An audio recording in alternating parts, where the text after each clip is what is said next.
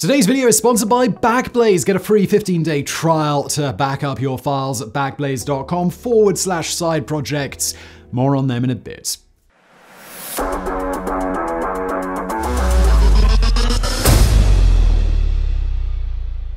Before its discovery and colonization, the inhabitants of the Americas had been separated from the rest of the human race for thousands of years. Save for the occasional interaction with, for example, some adventurous Vikings that made it all the way to modern-day Canada, there was no long-term trade or communication across the oceans. This means that weapons in the Americas developed in a completely different way than those on other continents, where cultures had been constantly sharing inventions with each other like bronze and iron. Today we're going to look at 3 weapons from ancient America, what makes them unique, and what makes them deadly.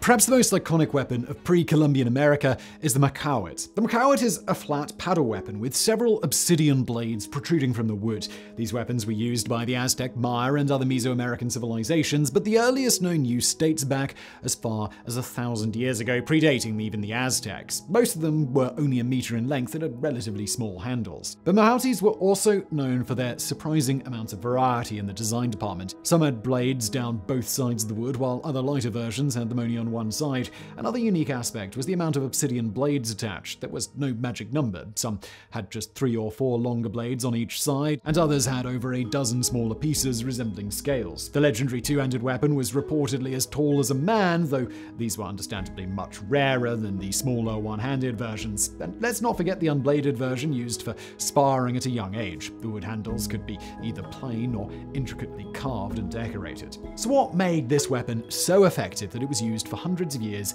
and even scared the Spanish when they arrived? Firstly, it was extremely portable. The Aztecs didn't have beasts of burden, so going to war meant marching hundreds of kilometers while carrying your own equipment. The Mahauti was light, making it easier for each soldier to carry his own along with a small shield, and was still able to swing it at a decent speed, making it ideal for the chaos of jungle warfare. It's also important to keep in mind that human sacrifice was a large part of Aztec culture, and prisoners of war were common sacrifices. Spaces between blades limits the extent of damage done in a single swipe, and the flat side of the wood paddle can be used to knock someone unconscious instead of killing them if needed. The weapon was also fairly cheap to produce, since the Aztec Empire had tens of thousands stored in cases of war. And now on to the star of the show, the obsidian blades. Metalworking was quite rare in the Americas and was mostly for ornamental purposes like jewelry. So apart from a select few made from meteoric iron, metal weapons were quite rare. In the place of metal, obsidian made a great substitute, and in some respects was even better. Obsidian forms when lava quickly cools in contact with water, leaving large deposits after volcanic events. The Aztecs quarried their obsidian from these deposits and were experts at knapping. Briefly, knapping is a process by which a skilled worker strikes the obsidian with a rock or a hammer-like object, chipping and cleaving it into a shape that can then be formed into a sharp blade. Knapping techniques developed on every continent, but Aztec knapping was the most advanced in the entire world. Their obsidian was worked twice. The first time at the quarry, where large blocks were chipped into smaller pieces called a blank, getting rid of the unusable or extra material and only shipping back the essentials. The smaller piece was then transported to a napper, who would finish sharpening the blade and attaching it to wood. Obsidian has its pros and cons as a blade. Its main disadvantage is that it can't be formed into a long blade like you would expect for an average sword. It's simply too brittle and the blade would snap under pressure. This is why obsidian weapons generally feature several smaller blades and not one long edge. But its advantage is that it's the sharpest known material on Earth, even sharper than a steel scalpel. It's commonly said that the edge of an obsidian blade can be sharpened down to the width of a single atom, but realistically this would be impossible to achieve. The blade can, however, be sharpened to just a few nanometers in width by an experienced napper. Aztec obsidian was so sharp that the Spanish who encountered it were terrified by its lacerating potential. Conquistadors wrote of them repeatedly throughout their conquests, claiming that it was sharp enough to decapitate not only a man, but a horse. For example, Bernal Diaz del Castillo wrote, "Pedro de Moron was a very good horseman, and as he charged with 3 other horsemen into the ranks of the enemy, the Indians seized hold of his lance, and he was not able to drag it away, and others gave him cuts with their broadswords and wounded him badly, and then they slashed at the mare and cut her head off at the neck so that it hung by the skin, and she fell dead." Another account from Conquistador Francisco de Aguila reads, "One Indian at a single stroke cut open the whole neck of Cristobal de Oled's horse, killing the horse." Modern anthropologists believe that the ability to behead a horse in one swing is likely an exaggeration, but the bleeding that an obsidian blade could cause is still serious. In fact, Terry Shapert, Green Beret and martial artist, found this out the hard way when he cut the back of his leg swinging an obsidian weapon on the History Channel show Warriors. Now we'll get back to today's video in just a second, but first a quick word from one of my favorite sponsors, Backblaze. The best way to back up your files is with Backblaze, and look, I know backup isn't the sexiest topic, it's not the sexiest sponsor that we have, but it is super important. Generally in the past you'd be like, okay, well I'm gonna copy these files to this disk and then I'll take this disk home or some nonsense like that. These days, the way I do it, and I have a lot of files to back up, I make a lot of videos, is I have Backblaze installed on my computer and it's always there, just sending off my new files to Backblaze's servers where they live, and then should I need them, I'll be like, hello Backblaze, can I have my files back? And they'll be like, yes you can. Here you go. Brilliant, you can download them, they can ship out a disk for you. I've actually used Backblaze for, I'd say like a year or two before we ever started working with them for the first time as a sponsor, and that's because they are the best. And they do it at an incredible price. You can get unlimited backup, there's no catches, there's no gimmicks, nothing like that, it's just unlimited. I back up a lot of stuff, a lot of videos, and as you can imagine, and it's $7 a month, which is crazy. They've also restored 55 billion files, they have 2 exabytes of data, which is 2 billion gigabytes, by the way, so it's a lot of files. They really know what they're doing. They are the best. It's Backblaze, and like I say, you can get a free trial. Just go to backblaze.com/side projects. And right now, you guys can enjoy a fully featured 15-day, no credit card required free trial at backblaze.com/side projects. It really is the best. And best of all, this deal is just in time for World Backup Day, which is March 31st. So thank you, Backblaze. And now back to today's video.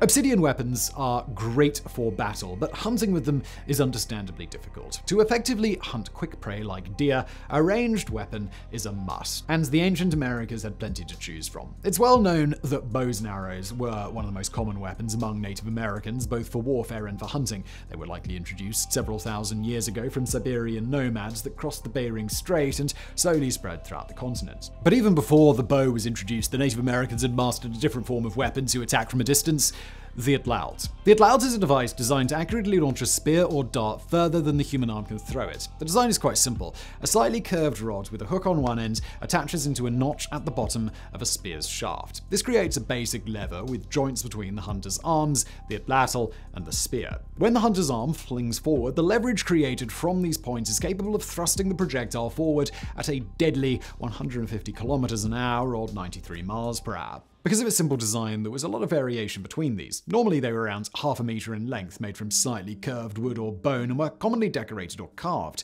Some even featured a stone or wooden weight, which has puzzled anthropologists, as it doesn't seem to add any force to the throw, though there is some speculation that it stabilizes the user's aim. Because of the clever use of leverage, they don't require much strength to use. American anthropologist John Whitaker says that because the weapon requires skill instead of strength, it leveled the playing field and allowed women to participate in hunting, making it a social tool as well as a hunting one. The word for it comes from the Aztec language, but they were used all around the world. There's even some speculation that a European man from 42,000 years ago used one because of the arthritis found in his elbow that was common with the weapon's usage. But the weapon is especially significant to the history of the Americas, because while the rest of the world was moving on to bows and never looking back, Atlauts never went out of style with the Native Americans and were still even being used alongside bows when European explorers arrived. Almost every major American civilization used them, from Alaska all the way to the Andes, and the earliest known usage on the continent dates to around 4,000 years ago. This is inferred from a dart fragment discovered in the Yukon ice patches. Atlauts were featured in artwork from the American Southwest in the basket maker culture, and were also an important part of imagery in Tenochtitlan, where a prominent leader named Spear Thrower Owl is depicted with his Atlaut in stone carvings. Moving south in the Amazon, they were used not only for hunting game on land, but surprisingly also for fishing. Some cultures were so good with them that they even preferred them to bows, sometimes tipping their spearheads with poison for good measure. In the Andes Mountains, however, they were so central to the Moche culture that they even took on a religious significance. Anestalica is the Spanish word for an atlaut from the Andes that has been designed for ornamental use instead of as a weapon. These ceremonial pieces were almost twice as long as a normal one and were intricately carved, their handles engraved with stories and images of deities and animals. At one excavation in Peru, a mummy known as the Lady of Sao was found with 23 of these ritual louts at her feet, each of which depicted various birds. These were likely buried with her to show that in life she was a fearsome warrior. Unfortunately, its use declined sharply after European nations began colonizing the Americas. The Aztecs used them to fight back against their new enemies, and the launched spears sometimes had enough force to even penetrate some chainmail armor, but were ultimately no match for New Age warfare. But the good news is recent times have seen an effort to revive and preserve the legacy of the weapon. Several US states legalized using them to hunt wildlife such as deer or turkey, and in 1987 the World Atlaut Organization was formed, which organizes Atlaut competitions at American universities. Throws as far as 260 meters have been recorded at some of these competitions, which really does showcase how lethal they could be.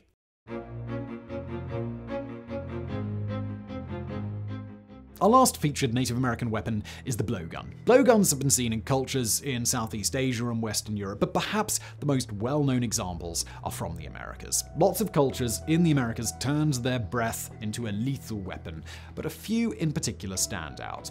First up, the Cherokee. The Cherokee Indians are a tribe from the southeastern United States and are well known for their skilled crafting of blowguns as well as their stealthy hunting tactics with them. A traditional Cherokee blowgun is made with a type of river cane, the only bamboo to grow in North America. Techniques passed through generations involve using flint or a hot coal to clean out the bamboo shoot, after which the joints and rough spots are smoothed out and straightened. The gun is usually between 2 and 3 meters long. After the cane is straightened and dried, a wooden dart with a fur end is inserted.